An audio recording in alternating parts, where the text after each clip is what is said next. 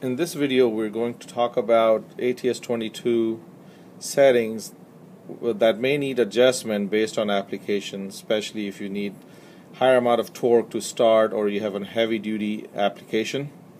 So first of all, under the set menu you got to make sure the ILT setting is by default 350%.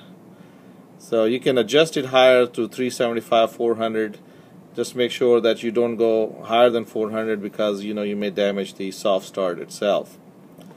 You also have to make sure the IN setting, which is in the configuration menu, is set for proper motor full load amps. And then another setting that you can adjust is T90, which is initial torque on startup that you may need for certain heavy duty applications, and you can adjust it higher than 30% and go as high as 100%. The other possible parameter that you may need to adjust for your application is under the